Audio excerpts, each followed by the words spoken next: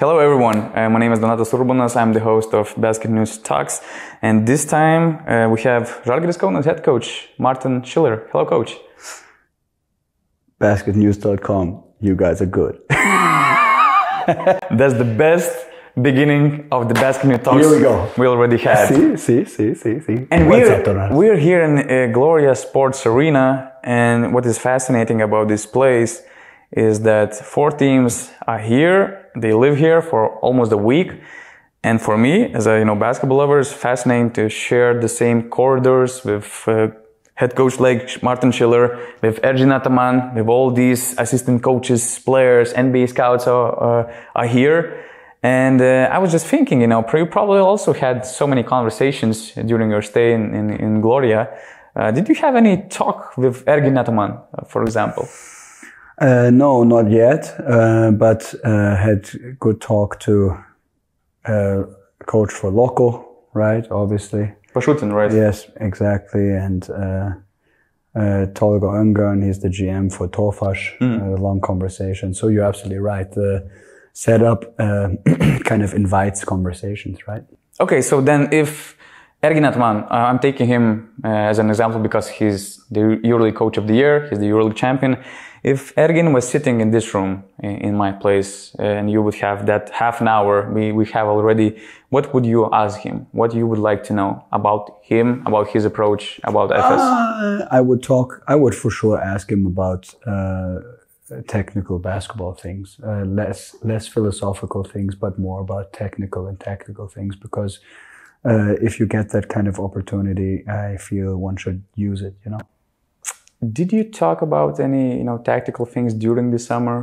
Because I understand it was a busy summer. You changed half of Zalgiris roster. You had to take some rest after your rookie experience. You have to spend some time with family. But how coach usually develops during the summer? Did you have that kind of conversations? Like, for example, you had Ettore Messina after a game in Milano. Did you plan any interviews? Yeah, of course. It's part of it. And one has to really take care that in the short summer, it doesn't get lost in the recruiting. I think that's really very important that the basketball part doesn't get lost. It's the essential part, right? But on the other hand, you've got to recruit a team as well. So to answer your question, yes. But also to answer your question, my experience has always been that one has to also harp on it. One has to take time for it, because often it goes under and it gets lost in recruiting. And Paulius Motiejunas gave an interview during preseason, and he told that he had a good time, talking to you about basketball, even during your holiday. I would say when you were in Mallorca, if I'm correct. And he told that, one phone call could last for an hour and a half and stuff like that. And probably you made some signings, during your time off. What do you remember about the strangest situations where you had, to have these interviews, signings, or some important stuff to discuss? Probably we went to Germany also. We went to Spain quickly after the season, and then we came back to be here for the Olympic qualifiers. And then spent 10 days in Kaunas, which was really nice. And then went by car to Germany, actually. So it was 13 hours. And we slept in Warsaw for a night. And it was hot, and there was one room with 4 of us. And there was conversations with agents about a deal that didn't happen at the end. But it was a thing that came down to the wire between 2 teams, and it was time pressure on the table. And there was those situations in the summer always happen, that on weird spots, the family was sleeping and I was trying to whisper in the phone and texting, and totally in transition of driving a car for 13 hours. So those things happen, Take us to that room, to the office of Paulius Motiejunas, when you guys just sit down and try to make the plan of the rebuilding. You bring 7 new players. That's a huge change compared to the last season. What was your idea, sitting down and making all these plans? Our idea was I want to say it differently. the recruiting summer always has its own stories in a way, and its own history, right? Like, hey, the one piece comes and then the next piece fits, and then, oh, this didn't work out, so now it's that. You're always in between being done with the team a month earlier, or something falls through and now it takes all the way till the end. So those are kind of the stories that happen, right? I think with us, the main thing is always, it starts with the Lithuanians, right? Looking which Lithuanians are out there who can play on this level, and that combination, who's out there who can play on that level and is actually without a contract. That's the first thing. And obviously the summer started with the fight over Rokas, right? And then it kind of, went along. And then from knowing which Lithuanians are available, the story continues. Talking about Rokas, how upset you were about his decision? You helped a lot. Letting him play so many minutes, getting that huge experience in the EuroLeague. What kind of plans you have, for him for the next season? What was the main idea of your pitch? First of all, I'm not upset at all. Everybody's got to. If you get an offer from FC Barcelona, that's a great thing, right? Like, I think that's one thing that our club also, like, I'm proud of, Nigel Hayes, FC Barcelona, Grigonis, CSKA Moscow, Jokubaitis, FC Barcelona, Tom Walkup, Olympiacos, like, all massive moves up financially, all moves up status-wise, and that's quality of our club too, and I feel it's the quality of our work as well. That we put them on a plateau and made them better, and we played well as a team, and that's part of the story, and that's part of who we are, right? That's how we identify. So I'm not mad, also not upset. Would I have loved to have kept Rokas? For sure, 100%. Also thought we were in the run, to be honest. This is not against Rokas by no means.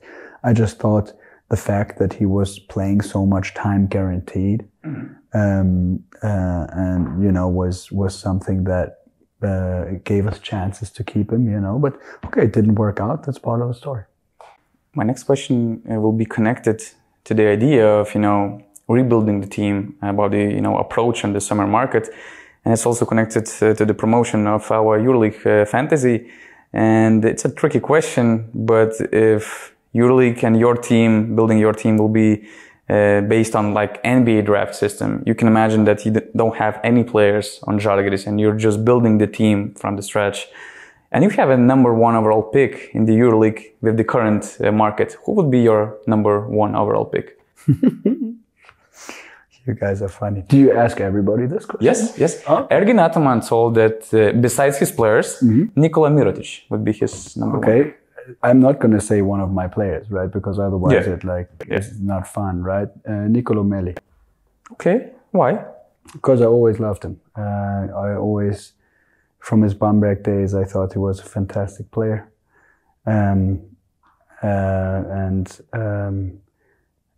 think he's a 4 who can actually play the 5 in the modern game as well, and just a good player. It was interesting that it was a shame that it didn't really work out in the NBA. It's got to be a fit, and if it doesn't fit, and if the use isn't there for players like him, then it doesn't work out, and then it doesn't make any sense. And there's also no disrespect to anybody, or it's just like, those guys need fits, right? Those guys need situations where they can pick and pop and stretch the floor, and I always liked them a lot. I'm asking this question because I try to imagine what is the found base for you, of the rebuild. Where do you want to, from where do you want to start building your team? What is the most important piece which you want to, start from? For me, it's important to have some shooting at the 4. That's important to keep the floor space. So. That's the idea behind Tyler. and also behind Niels, who can shift from the 3 to the 4, especially with Yankee, getting older and like getting older and buying him some time and minutes. So that was a kind of an important piece. And one of the most important pieces was Emmanuel Mudiay, obviously the biggest name, even in this EuroLeague summer market. When you were informed that he was available, what was your first thought? Did you believe that you can convince him, of course, because of your connection in Utah? Did you believe that it might be real that he's coming to Kaunas? Yes, absolutely. It just came down to the situation over there, right? If he could make a roster or not. And I didn't think that he'd play Summer League. I really didn't see that coming. So it took a little longer, but yes. Otherwise, we wouldn't have approached it. Even though he's a big name, he has big shoes to fill. And Thomas Walkup was not just a tremendous player. He set the example by his leadership on the court and off the court. Can you compare, since you know Emmanuel pretty well too from Utah, can you compare what kind of leaders they are? I believe they are pretty different players, pretty different personalities first and foremost. Can you compare what kind of leadership did you like the most about Tom? What did you like about him the most? And what kind of leader Emmanuel can become for this team? Yeah, you're 100% right. They're not comparable. Like the players, and stylistically, they're not comparable, and also personality-wise, they're not comparable. So it really, and also I think the comparison doesn't I don't want to harp on the comparison because it's a new player, it's a new look, it's Emmanuel Mudiay, and Emmanuel Mudiay is a really good player with a interesting past, which can.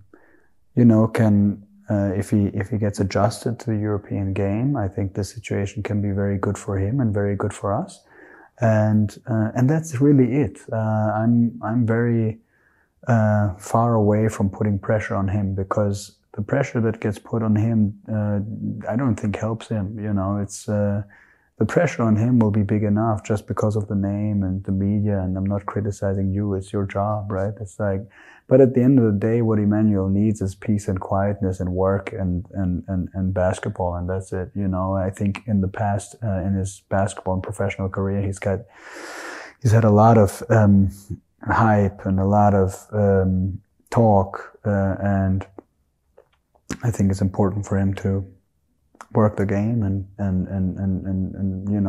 play the game and actually kind of be taken away out of the limelight a little bit, as difficult as it is. Watching you guys play the last season in EuroLeague, it seemed like backcourt players were very important to your system. You had an amazing offensive threat like Marius Grigonis, all-around star, I would say, Tom Walkup. And now we have Emmanuel, Giannis, Mantas, for example, as a backup. What these new tools, I would say, will bring to you as the coach? First of all, you're absolutely right. But the backcourt players are important for everybody in basketball, right? I think we saw it with the basketball just starts in the hands of the guards. It's what it is, It's a perimeter-orientated game, and you can, and so it's just important. I think it's important to have some guys on the floor who can run pick and rolls, especially wings who can run pick and rolls. I think that's where Marius and Rokas were really good. And Giannis at the wing is really good there, and then Lucas at the wing as well with Emmanuel, and with Mantas at the 1. Lucas should be at the 2. This was one big thought for us, to just release him of point guard responsibilities. And but you need multiple ball handlers, and those 4 guys will handle the ball a lot and run a lot of pick and rolls. In my opinion, one of your best strengths as the head coach is the way you recruit players.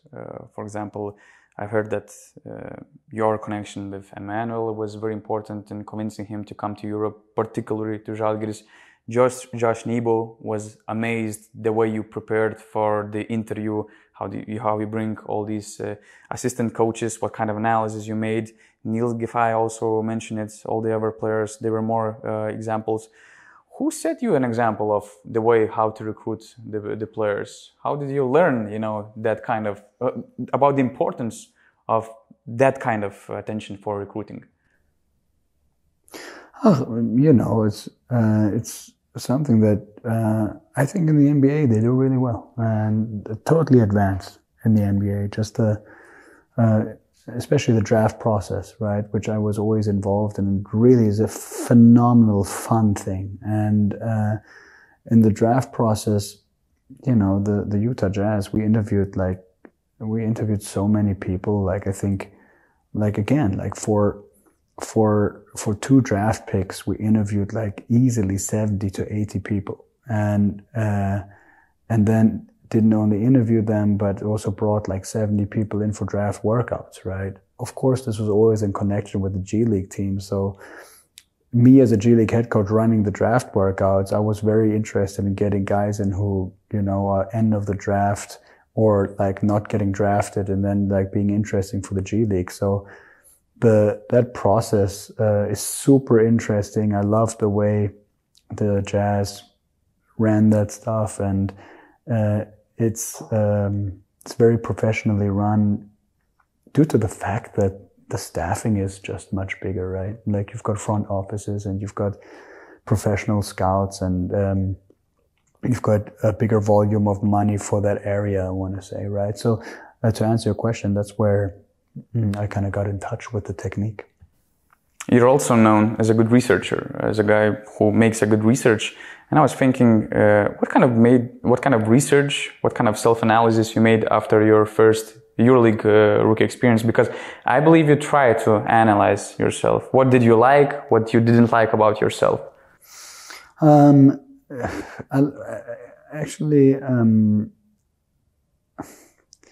I liked quite a lot, and I don't mean this in a dumb way, but I tend to be far too critical of myself,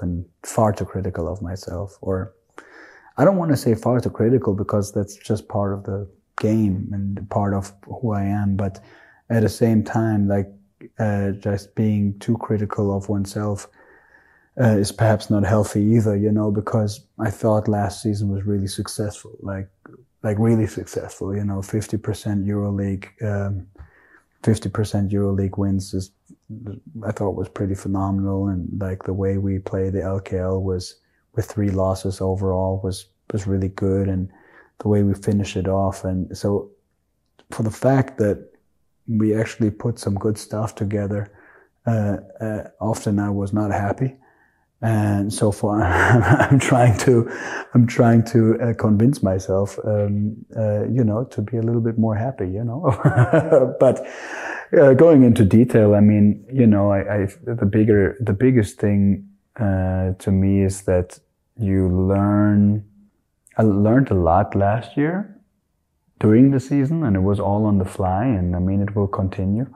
And it's really, I want to say last season, it was a lot of, I'll give you an example, post defense, even though post up play is not as efficient and teams go away from it, still is very spread in Europe. And despite the fact that you perhaps don't really score on the block continuously, well, you put fouls on people, right? Especially 3-man post-ups.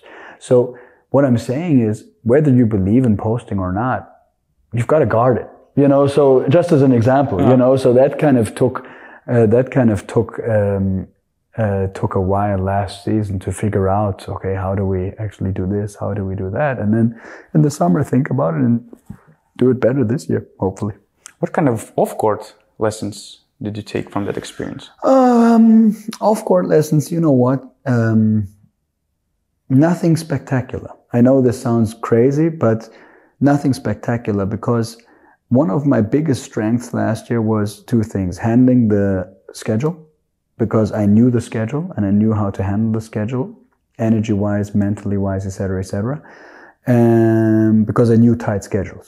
And the other thing that was not so shocking, although there was so much learning on the fly, and like, listen, like if you coach a EuroLeague team and you've never been a head coach in Europe, like that's a pretty big step.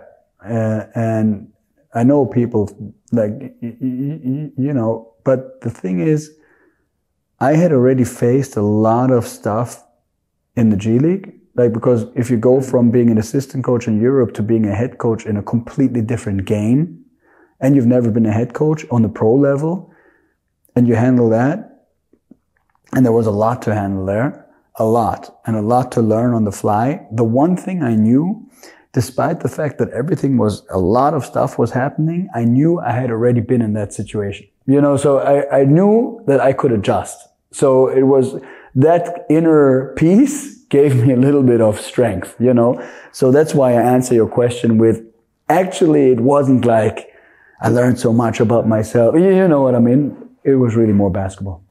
I'm just thinking if it's fair to think and fair to expect that we can see some new things in your daily routine in terms of, you know, after you had this EuroLeague rookie experience, you kind of, you know, adjusted to the EuroLeague. You know how things are run in LKL, for example. How can you, you know, work in this schedule? For just an example, there were some, you know, eyebrows raised, how you handle LKL rotations, how you handle some specific young players like Marek Blazevic. I was thinking if you know, got into that comfort zone where you can take some new risks, some new things, which you could be willing to do the next season. Could be, but really depends on how the game, how we do, you know, in all honesty, because, you know, the funny thing is, like, at the end of the day, we were so over-prepared. Like, no, we were prepared. That's why we lost 3 games in the entire season. You know, like, that's not a lot of games to lose, you know? And, you know, the reality of it is, this is important for me, because everybody says, the competition. Well, the competition in LKL is not easy at all. Like, not easy at all. And I think people don't understand. Like, the top teams are the top teams. They're really well coached, and everybody wants to beat you. And you always come off a like tough physical situation. You know, last year with 14 guys, no EuroLeague team had 14 guys only. This year, probably with even less, it's not easy. And although you say, well, you can rest, well, you know what? If I'm the first guy to lose 7 games till Christmas, well, I lose my job. So, you know what? I'd rather win the games. And to Marek, I love Marek with all the passion, and that's why he's the 3rd big this year. And then, you know, and last year, just also, like, how, like, that was the interesting thing to me. The interesting thing to me was, like, the questions about Marek was really interesting to me. Like, because, like, he was the 4th center on the team. Like, which coach in the world can play 4th? Like, it doesn't work. Just the math of it doesn't work, you know? So it's like, you know, but I think he's earned the spot now, and I'm happy for him. The Marek example is probably another learning experience about European and especially Lithuanian basketball culture, right? It seems funny, but at the same time, it's another cultural thing of Lithuanian basketball. How we are hyped about young players and stuff like that. Yes, and you know, the funny thing to me was, the interesting part to me is, like, the interesting part was the Marek was so interesting, and I think also the questions about Marek were so often, and I didn't quite get it, because of course I played Rokas so much, right? I mean, I raised Rokas minutes for 15 minutes plus, right? I don't know when the last, you know what I mean? Like, basically, I came in and played Rokas Jokubaitis. Nobody thought he would play. And I think because of that, probably the whole Marek thing came, I would assume. Is it only us Lithuanians who, you know, as you mentioned, you gave Rokas enough minutes, but are we only, you know, that kind of hungry nation. If you give us this, we want something more. We want this right now. Or it's like common thing in Austria and Germany or G League. And I think it's the pride in the game in this country, which is, to me, really phenomenal. And I don't say it because I say it for media or anything. It's a little bit like the NBA for Europeans is weird, and it was super weird for me to understand. And you can only understand when you're in it for a while, whether you like or not. And in Lithuania, I think it's the same. Everybody knows Lithuania is crazy for basketball, but you can only understand when you're in it. So many Lithuanian players, right? Out of a country with 3 million people, right? So many Lithuanian players, unbelievable. So much media coverage, so much knowledgeable media coverage, right? In such a small country is phenomenal. And one part of it is the pride in it, right? And the pride, and that's the strength of the country. That's the strength of the basketball, right? And so I don't blame anybody, like by no means, right? But I think you saw how last year the question always came in the beginning. I was like, I wasn't quite sure if I understood something correctly or not. And then later on I understood. And then unfortunately it was just like what it was, like there was nothing else I could have done, and I'm happy that we've got the situation set up for Marek now. Last question, Coach. Three games into the preseason, Zalgiris still couldn't win a game. Okay, it's still the preseason, but as far as I understood, you had a quite serious team meeting. What do you don't like the most about the direction your team is going at the moment, and what do you want to fix the most right now? A lot of things. That's a challenging thing because a lot of things, but bottom line is, you said it before, it's been a huge turnaround. Like one thing like I have to understand is we've got a really new team that has to find itself in a lot of levels, and I think optimism is the main thing here because just because it's I'm not saying it's preseason, no, by no means, but I am staying, I'm positive. And right now it's about being positive and having positive outlooks on everything, and not falling into a hole from a mental standpoint. Now, having said that, of course you need absolute urgency. Of course you need absolute understanding of the process having to be better, et cetera, right? But I want to have the overall optimism going because I really believe that's really important. Thanks a lot for your time, Coach. You can watch this conversation and you can follow us on BasketNews.com. Coach told that we're doing a good job, so trust the coach. Hey, thank you very much.